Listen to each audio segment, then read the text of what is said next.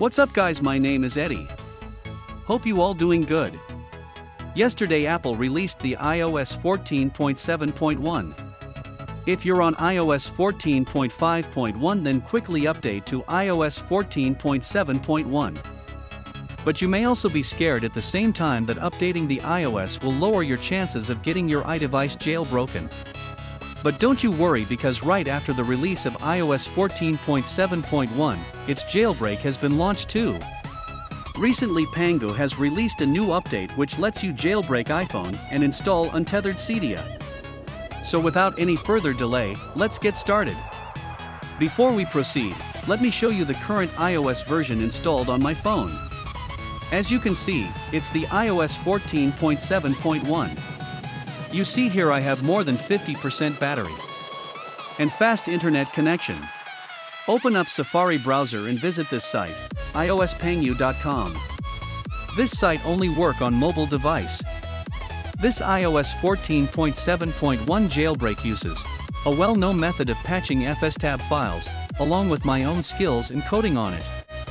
So this is how the website looks like. Now to proceed further, click on this download button. Now there is a social locker. You can do Facebook share or Twitter share or YouTube subscribe. It's all up to you. So I try YouTube subscribe here. Okay, I subscribed. Make sure you click the notification on.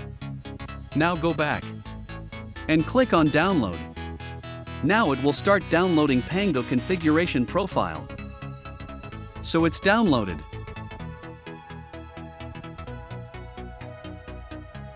Go to iPhone settings. Click on Profile Downloaded. Then choose Install, enter passcode. Click Install.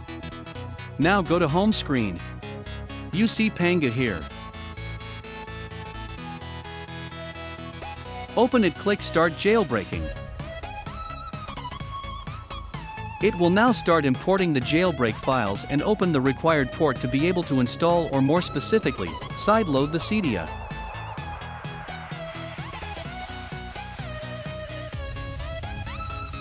Alright, the jailbreak files have been successfully imported. Now check if we got the Cydia.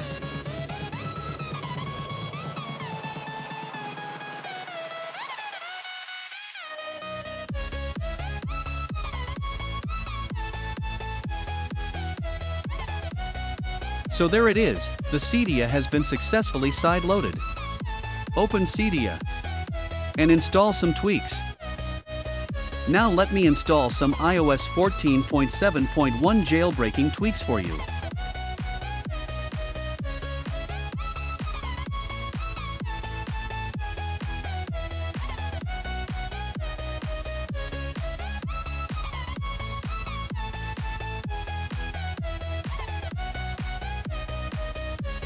Here is the first one.